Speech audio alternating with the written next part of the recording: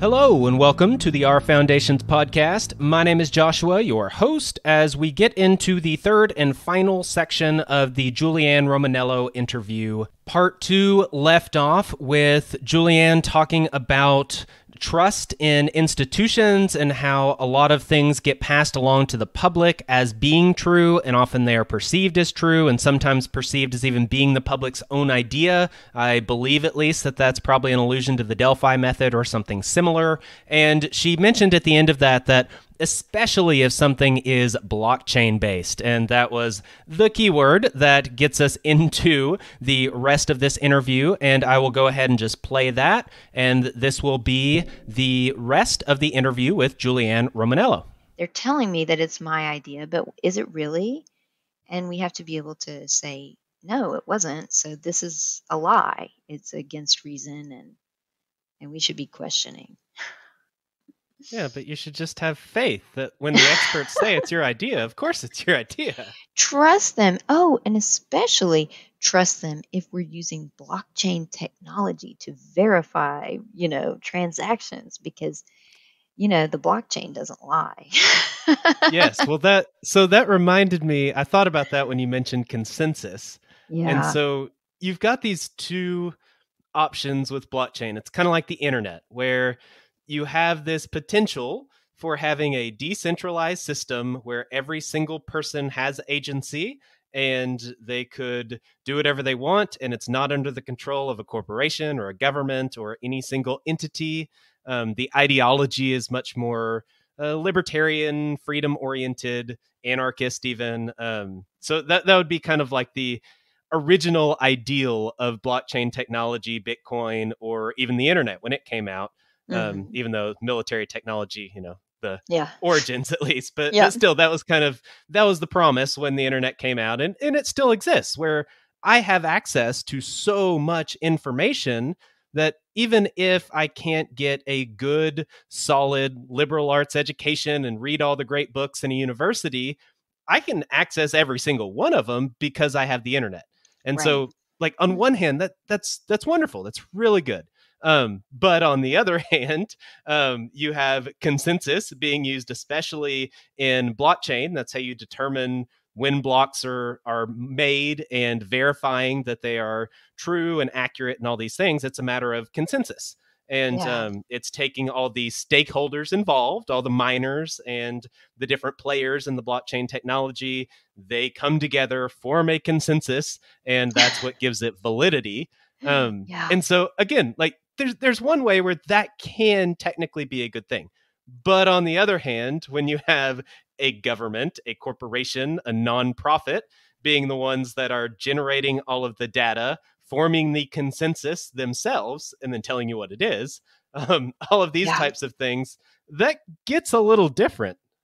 Yeah. And, I think if we go back to looking at human beings as existing in the in-between, I think that there is a lot of wisdom to be gained from considering that image as sort of a model for other things. And, I think we can look at blockchain and, I don't pretend to understand the ins and outs of all of it, like how, I think I have a pretty good general idea, but, I know that there are technicalities that are beyond me. But it looks like that is absolutely where we're headed. And I'd like to fight it and throw it off, but, I think there are going to be some good things about it and there are going to be some bad things about it. Right now, it looks like there are going to be more bad things, to me anyway, because we're going to be setting up like permanent ledgers of people's lives, and there's going to be no privacy, and you better be darn happy about it or else your social credit score is going to dip. But I think we need to be cautious about people who, or about, maybe not about the people, but about the attitude that blockchain is going to save us, or a distributed ledger is going to save us, or that consensus is going to save us. Because there are no easy fixes to human problems. And so, and that's why is that? It's because we live in the mid-taxi. Like we're oriented toward order, like our souls, our minds, our reason as a faculty, that it craves order. It's drawn toward it. It is illuminated by order. It's like the metaphor of the sun, where it nourishes and preserves. It generates, nourishes, and preserves being. So I think if we look at our creations, say blockchain, as something that holds out potential, but it also has the danger of slipping into, a very negative situation, like it threatens, things that are crucial to, right order in the soul. If we hesitate when we find accounts that hold out one of our creations as the savior, the be all end all of humanity's problems, then I think we'll be on our way toward some kind of a recovery. Now, it's never going to be a final or permanent recovery, but if we can, somehow learn to identify these keys, these magical keys that are going to fix all our problems. And if we can be sort of hesitant or, exercise a healthy skepticism toward leaders or officials or, social influencers who claim to have like the answer, then I think we'll be closer to that process of, turning around toward what's real and away from what is false. I think and then once we have, turned ourselves a little bit more in the direction of truth, then I think we'll actually be better at using things like blockchain or, some medical technologies that can help people. But whenever we see something held out as the fix, whether it's a vaccine, whether it is blockchain, whether it is, a specific curriculum or, I don't know, a diet or whatever, I think we should always, just be hesitant. Like anything that makes that claim, it flies in the face of our experience of the limited and imperfect situation of human existence. Yeah. I don't know. Does that make sense? I mean, I don't know. I haven't really theorized that for myself. But yeah, my personal opinion, at least on, especially specifically on blockchain, is that a truly what probably you and I would consider beneficial application of a blockchain technology or cryptocurrency or whatever would be one that is private, that is totally voluntary on all accounts, and that is truly decentralized, not in the buzzword occulted meaning of decentralized that they're using now, but truly there is no centralized source that has massive amounts of influence on it. And there are some projects out there that fit that bill. But I totally agree with you that the future of how technology is going and how the technocratic control grid is going to be ran, they're going to call that blockchain. They're going to have these digital cryptocurrencies that all the governments are going to release. And it's a designed version of kind of more of a pure ideology in a sense. And that's wrong. Yeah. Yes, like and the it original flatters ideology us. sought the natural. Yeah, I mean, like philosophy seeks the natural. It seeks like what's real, like what has more reality than things that we have made. And all of these solutions, whether it's, it could be social impact finance. What is it? It's you see all of these investors celebrating. Oh, guess what? We messed up. Shareholder capitalism. We had good intentions. Klaus Schwab wrote this in a Time magazine article.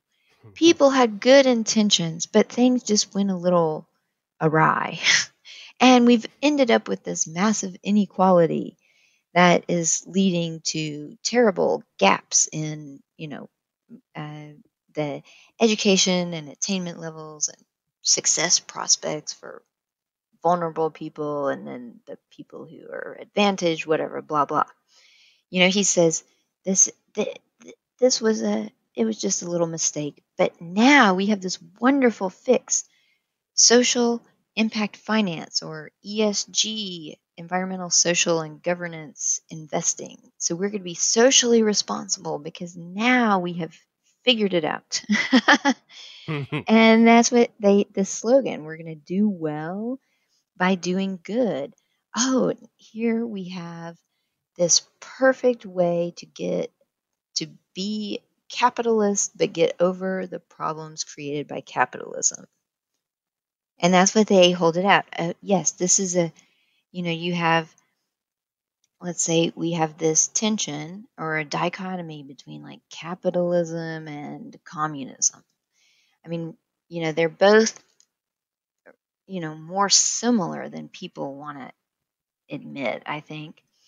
And they both sort of trend in the same direction. I mean, they have different flavors, right? But those two alternatives are sort of set up as these extremes, and you have to pick one or the other. But both have historically caused a lot of problems, and so people are looking for a way out of that that dialectic. And ta-da! You have social impact finance, which cares for the public while also generating a financial return for investors. And it's sustainable. So if we give a little financial return on these philanthropic investments, and we, join philanthropy with the deep pockets of government, then, look, we have sustainable economic transformation. We can really, you look at the World Economic Forum and they say this, we can really begin to tackle some of these urgent and pressing problems like poverty and the degradation of the planet. Well, that's all magic, like you say.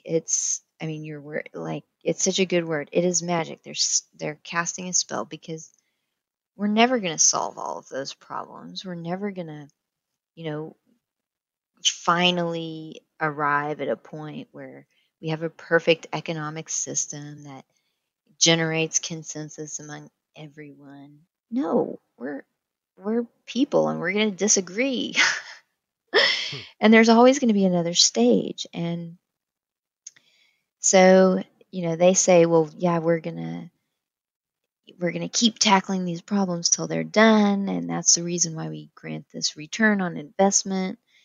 And then we're going to finish off poverty and the rest. And life is going to be this magical utopia. Well, deep down inside, I think everyone knows that is impossible, and that human life is fraught with suffering.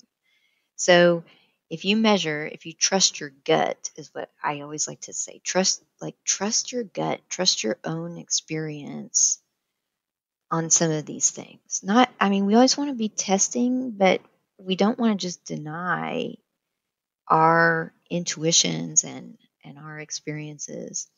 So if we know that life is flawed and that despite our best efforts, we can't make everything perfect, we should rely on that as a source of important information to counteract this narrative of blissful utopia that is being set up by both the transhumanists and their singularity, and then the social impact financiers in their like nice globalized Agenda 21 world. Yeah. I think you expect more from people. We need to have like high expectations of people, and we need to sort of give people the benefit of the doubt and trust that they can use their own agency. And we also need to be cautious about as like ascribing too much to people. Like we have to know we're always in the in between.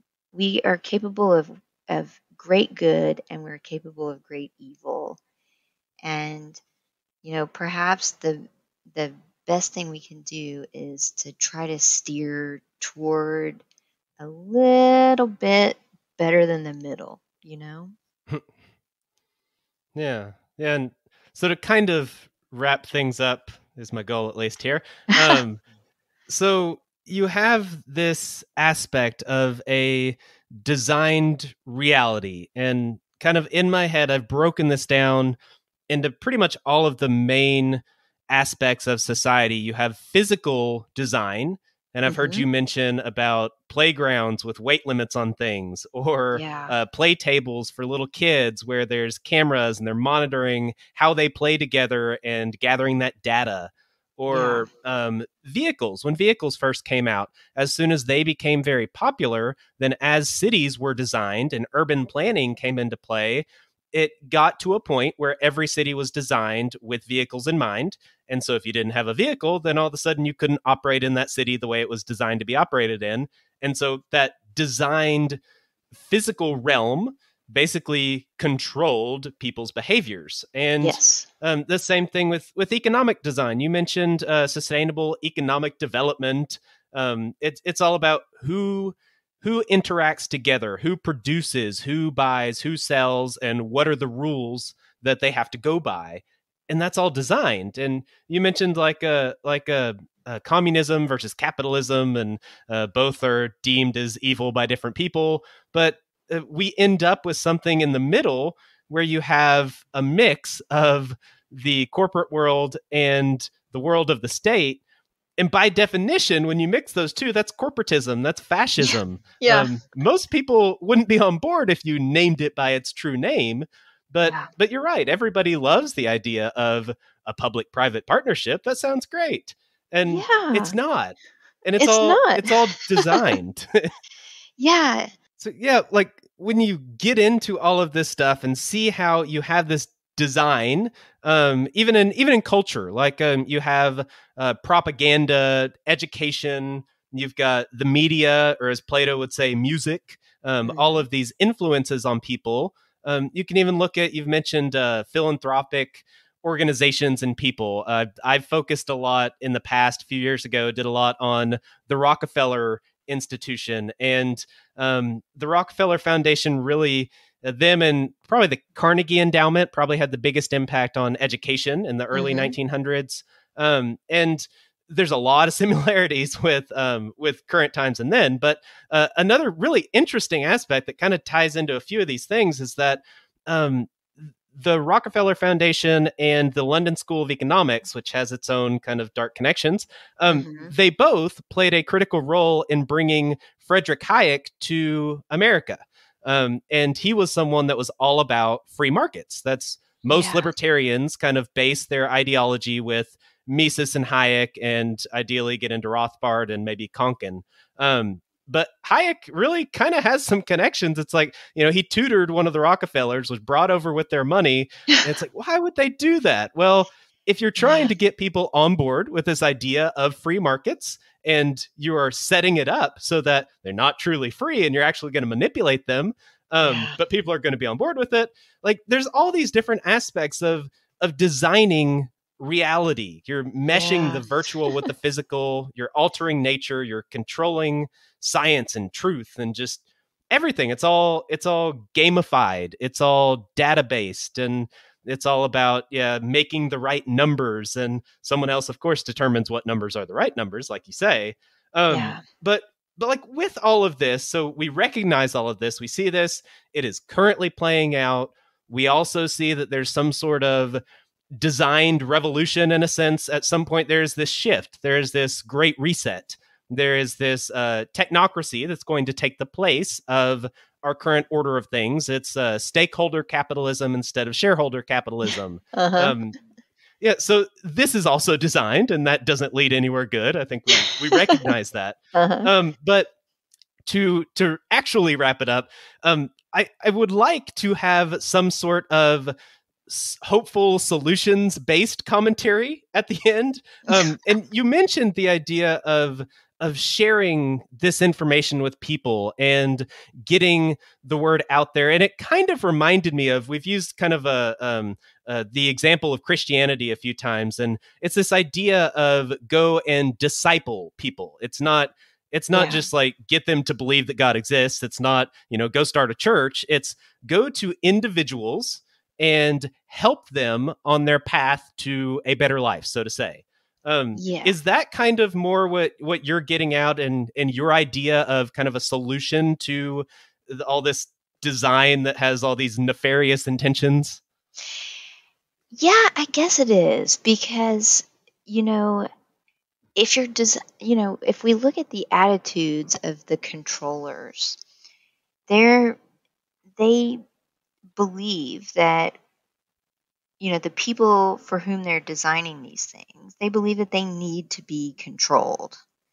They either believe in like, a lower class that needs to be controlled for the benefit of the upper class, or they believe in like a lower class that needs to be controlled for the benefit of itself, and so people persuade themselves that by controlling these lower classes, they're actually helping the lower classes. But there's an assumption there that there, at least two different categories or essences of human beings, and that one class needs to or should or has the moral license to dictate to the other. And I think that's really what we've got to get over. And it sounds sort of, I don't know, hippie-ish or or something, until you think about, I think until you put it in the context of you know this paradigm of education as conversion. And we each have a set of our own talents and capacities, and we have a sort of way, or I don't know, a path of individual flourishing. And sometimes that's going to coincide with the public good, the common good, and sometimes it's going to diverge from it. But I think that if we can look at what we have to give, this sounds communitarian, but but I think, like, if we can preserve this sense of the importance of an individual life and the uniqueness of a question that animates every single individual life, and if we can really take the project of being an authentic person as real and as a guiding paradigm, and for me, I am a Christian, and I believe that, I take my bearings from, both philosophy and my academic studies, but then also from my faith. So can if we can look at our individual self and know that we have this obligation to live well, and we try to direct that toward, a a response to or some kind of relationship with other human beings, whether individually or in community, um, if we can direct it toward their flourishing through the example of like when Christ says you should love your neighbor. And, my husband and I were talking last night, and Tony said, "Oh, yeah, well, he says love your neighbor, not love your community." I was like, "Oh, that is so important, right? You're Hmm. supposed to move sort of one-on-one." But if I can retain the sense of urgency and importance of my individual life and my individual pursuit of the truth, at the same time that I can recognize that every other person has that same obligation and that same capacity and that same privilege of sort of pursuing their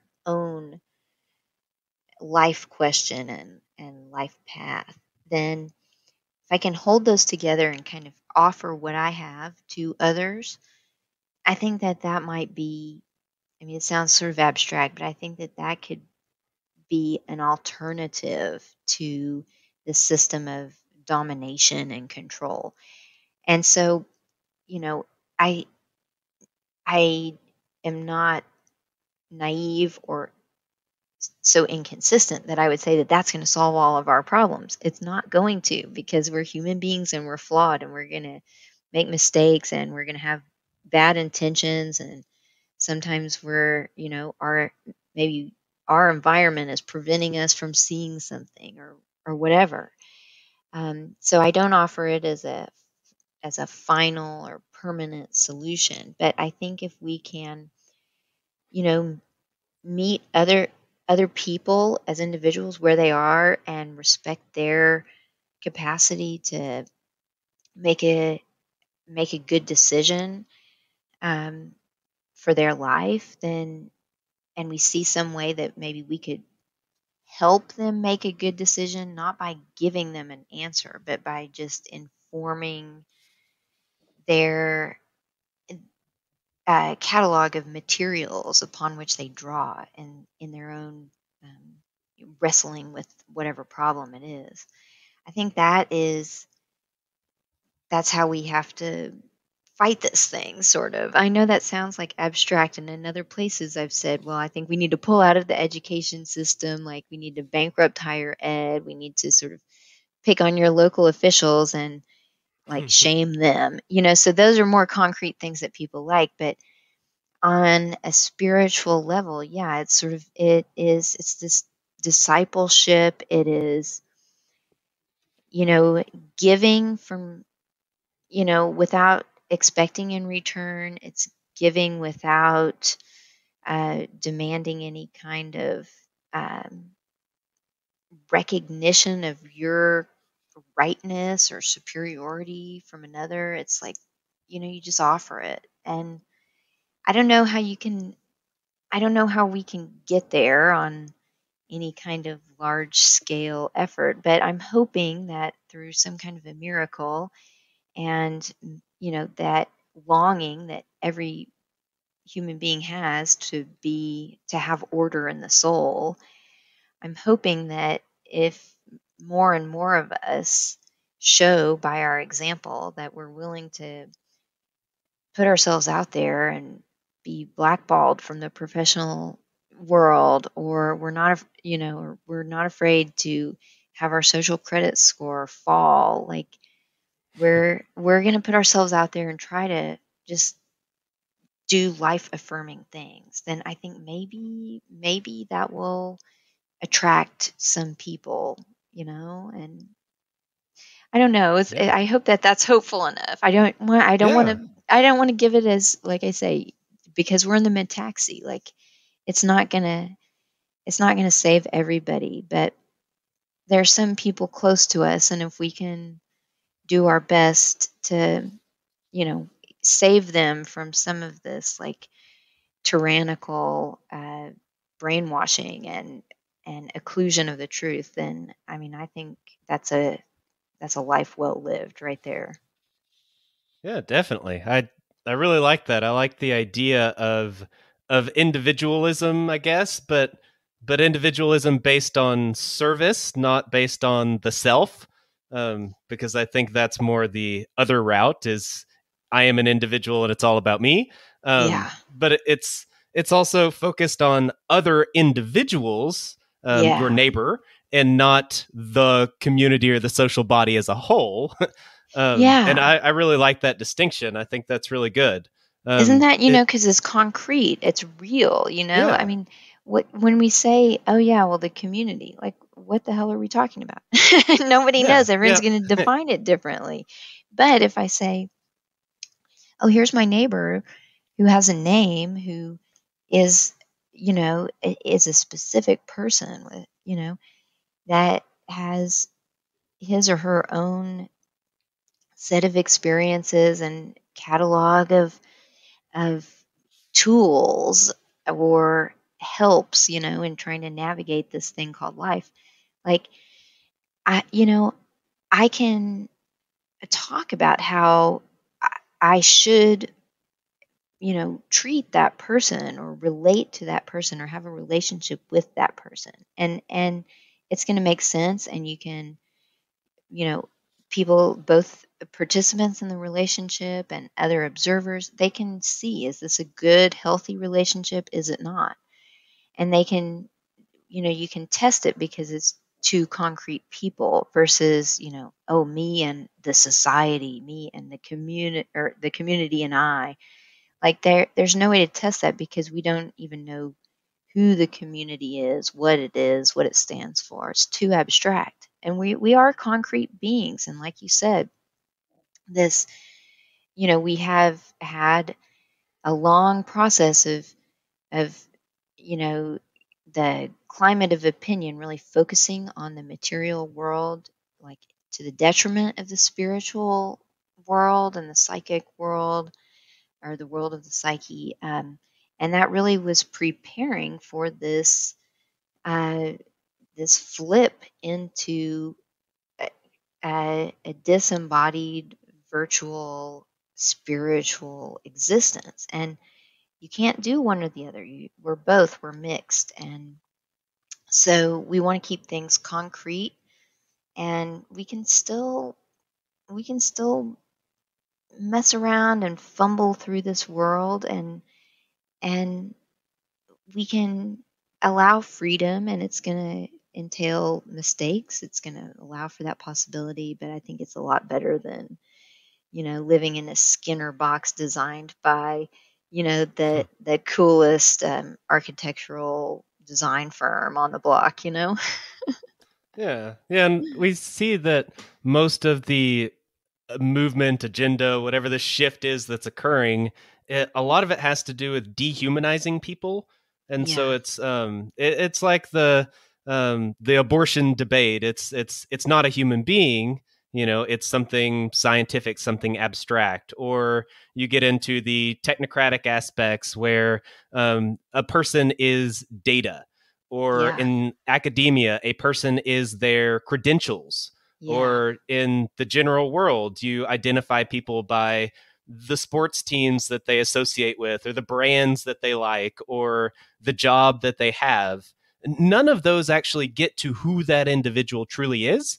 And right, unfortunately, I think a lot of people don't even know who they are as individuals because yeah, they themselves have manifested these identities. yeah, But I think people are seeing that, I am hoping, and they are going the opposite direction and want to humanize people and go this route that you're talking about. And I really like that analogy of us being in between the material and the spiritual. There are a few other people that I follow and I really like that talk about kind of the role of humanity is to be the intermediary between the spiritual and the physical, or and nature, and basically to give nature meaning is part of our role as human beings, because yeah, without consciousness and that aspect of logos, without having people here, or you could say divinity, but that's not us. So for our role, um, we are needed in order for the natural world to have any sort of meaning. Otherwise, it's just systematic, and it's X causes Y causes Z, and that's all it is. There's no true meaning. There's no higher meaning. There's no higher purpose. And we, as human beings, that's part of our role, is to connect this kind of dead world, in a sense, with a higher meaning, with that spiritual realm, and we're that in-between role. And I think that also is in direct contrast to let's say this utopia of uploading our consciousness to this infinite reality that we can totally design and control. Well, in that reality, there necessarily cannot be meaning, because everything is done with the knowledge that it is not real, and everything is done in a way that has been developed by somebody else. It's controlled by something else. There are no consequences in a fake virtual world. And so it just necessarily, you lose meaning. You could live forever. I bet you would lose meaning pretty quickly in that life, though. Yeah. And so, yeah, seeking something where you are seeking meaning and other people and serving others and getting to know others and building relationships, that aspect of true, what I would say is true community. I think that there is definitely hope there, and that is a very positive message. Well, good. I hope that it would be. You know, Yes. and you know, we test, you know, we still want to, you know, we always want to be improving because we know that there is some objective standard. So just like you said, I mean, if the sort of unique privilege of human beings is to give some meaning or to manifest some meaning of nature, the natural world, well, you know, we couldn't do that without the fixed content, you know, for our reflection to work on. And so we can think about this process of giving meaning and reflecting on it, and it doesn't have to be one of domination. Like, it really can be a sort of, you know, a kind of mutual, it can be a process that generates this mutual respect. Like,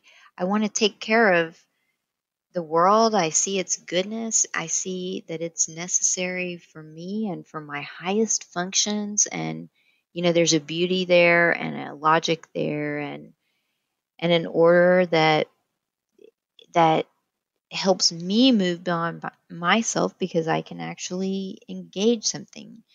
And so I think that we can really focus on how that two participants in a relationship that do different things, you know, that kind of relationship doesn't have to be one of domination. It's sort of like, you know, males and females. I mean, I think we have different strengths and capacities, and they're complementary. No. We're all the Yeah. same. Come on. Well, you know, I mean, you know, so we've got to, I think, accept the messiness and see the potential of it. And there's a lot of, I don't know, I'm hoping that we're going to really rediscover a lot of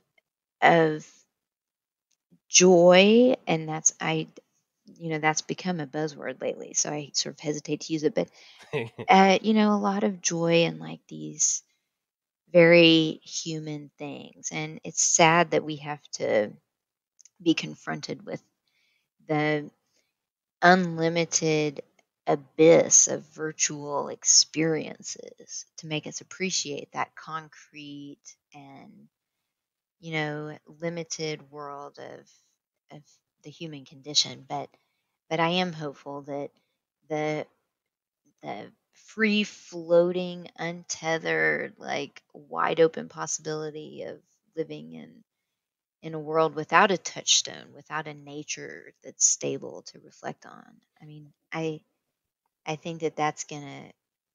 I hope that it will throw us back into ourselves, and we'll be able to see that hey, this messy life, like part of what makes it beautiful is its messiness. So anyway. Yeah. Well, so if you would, I would like for you to direct listeners to more of your content. If there is any particular place that they should seek you or follow you, or other interviews that you would particularly recommend. I would also like for you to mention the names of the two main philosophers you mentioned earlier as well, so I can write that down and put that in the show notes.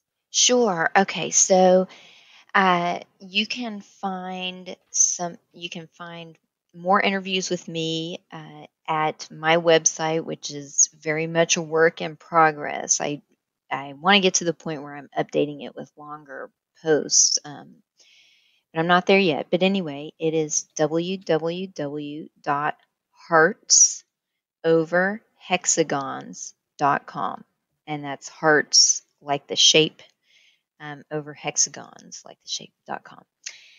So that's where you can find me, or on Facebook, and I use Facebook quite a lot.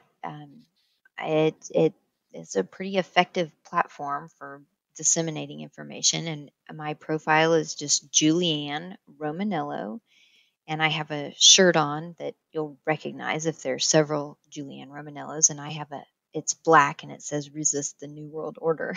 And Yes. my profile is public, so I think that you don't even have to be a member of Facebook to see my posts. But yeah, I write a lot of stuff there, and I have a bunch of wonderful people who add comments. I mean, I have met some really intelligent and thoughtful people, and so if you happen to follow my page, you get that added bonus of all those folks. The two names that I mentioned are Eric Voegelin, and you spell his last name Voegelin. Eric Voegelin. And I wrote an article, a scholarly article, not a fighting techno-fascism article, on Voegelin, and it's called On Classical Studies, and it deals with his essay of the same title, and it's a pretty good overview to his thought if you want that, or you could just check out the primary sources, which is the best thing to do. Yes. Then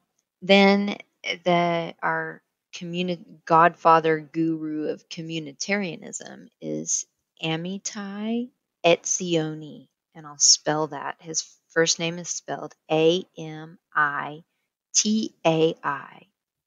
His last name is spelled Etzioni.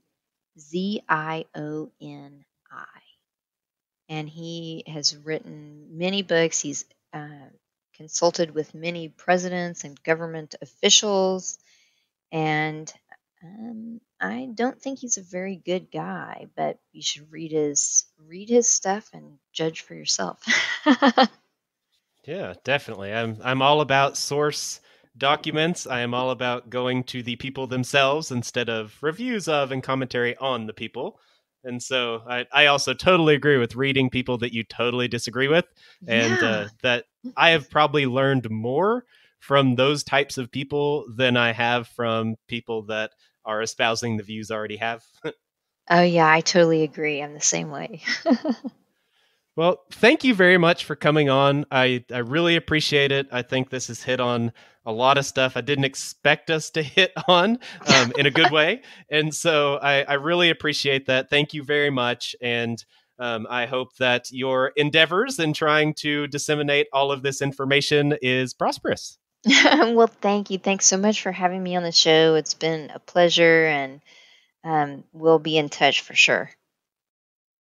So that concludes the interview with Julianne Romanello. Thank you very much for listening. I hope you enjoyed that as much as I did. I thought that this interview really paired well with everything from Vin Armani and also Michael Vlahos, and also it ties in well with the next guest, Alison McDowell, who many of you are probably familiar with. And so I think this has been a a very good setup for season 3 and kind of rounding out this idea of historical cycles and patterns and the shifts that we are going through in today's society and technocracy and a lot of these topics that I have been discussing, I guess, all the way since season 1, really, but especially in more recent times. So with that being said, I want to give the announcement, like I just said, that Alison McDowell is going to be the next guest on the show. I am really looking forward to that, at least as of right now, as I am recording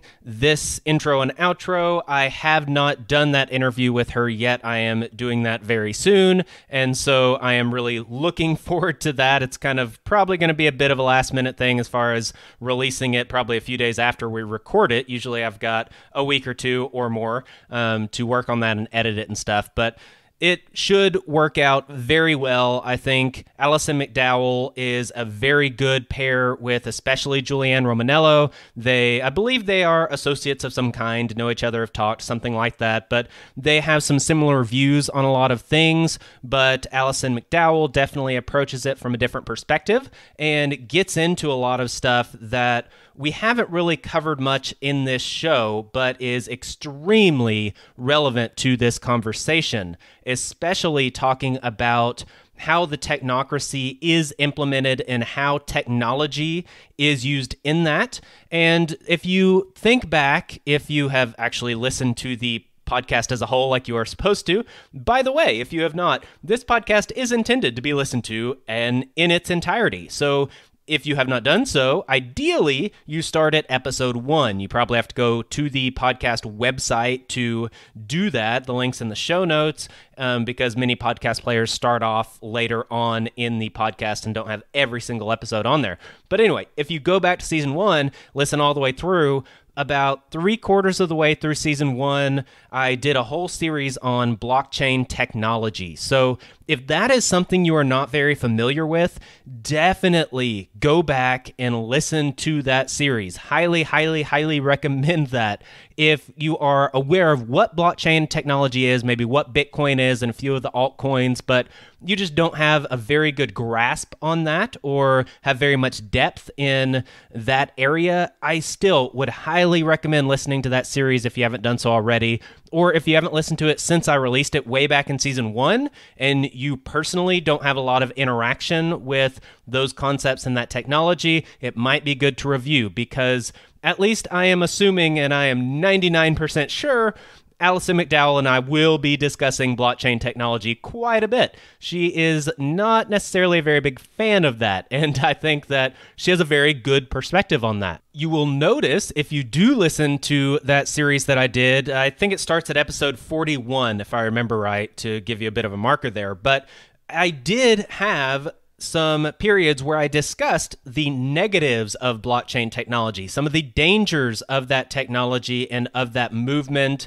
and the difference between the ideological beginnings of that versus how it would likely be carried out in the future. And I believe, I haven't gone back and listened to that actually myself, but if I remember right, a lot of the stuff I talked about are things that Alison McDowell will be going into depth on, and much of what I discussed in those episodes has panned out fairly well now that we're a few years in the future from that.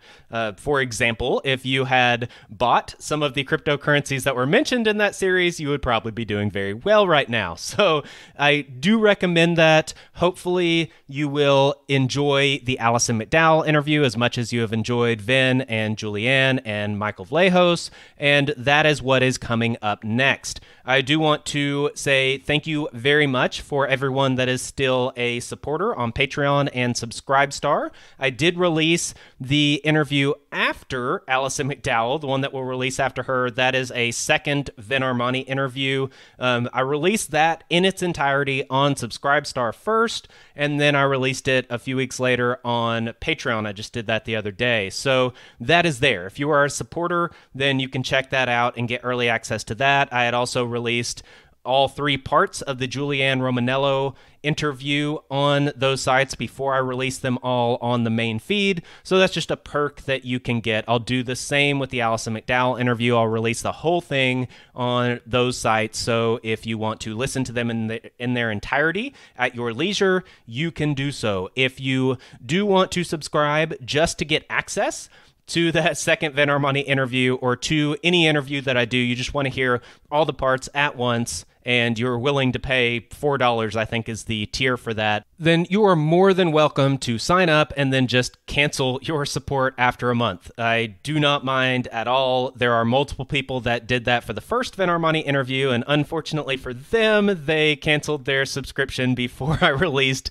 the second interview, which they are probably interested in. So, oh well, you can sign up again and cancel again if you're interested. There have been 2 or 3 people that have dropped back off, but luckily, most of the people that signed on, most of you listeners who signed on to support this show and the things that I'm doing here, have stayed. And so I really, really, really appreciate that. That is something that is a really big deal, and thank you very much to you guys and girls out there who are doing so. I did get to ask some of the questions that you guys had submitted to me with the Vin Armani interview in particular, and so when I get into that second interview, some of those questions are addressed there, and I think that you will really enjoy putting Alison McDowell in between Julianne Romanello and Vin Armani. This is going to be a very good pairing here, and I'm really looking forward to that. I'm kind of jealous of the listeners who get to listen to this the way that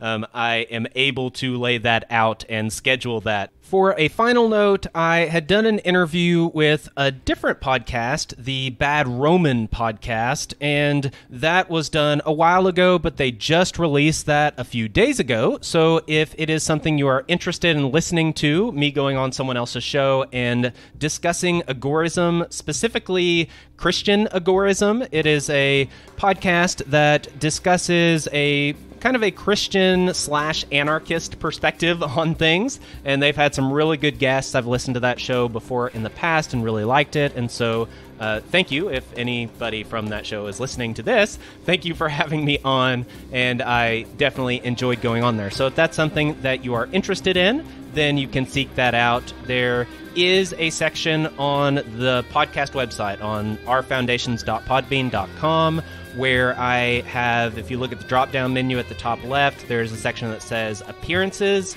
and I have all those listed. I don't think the Bad Roman one is actually listed as I am saying this right now, but I will make sure that it gets out there in the next few days so that you can get a good link to that, but you can always just search the Bad Roman podcast. I'm sure that's not too hard to figure out for you. So other than that, though, if you are ever interested in other appearances I've done, other interviews I've done, as well as if you are really interested in some guests that I have had on this show, then I do have links for all that, and that all listed under appearances. So that is something you might be interested. Also, there's a tab for resources if you're interested in books or podcasts or things like that that I use for resources. Then you might want to check that out and see if there are any resources that you would like to check out yourself. With that, I think I am done here. So thank you very much for listening. Thank you very much for all of your support. Please leave a rating or review if you have not done so already. I am out. Peace.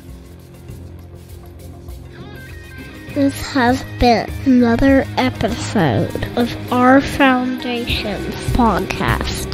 Thank you for listening. Goodbye. Yeah, thank you. Goodbye.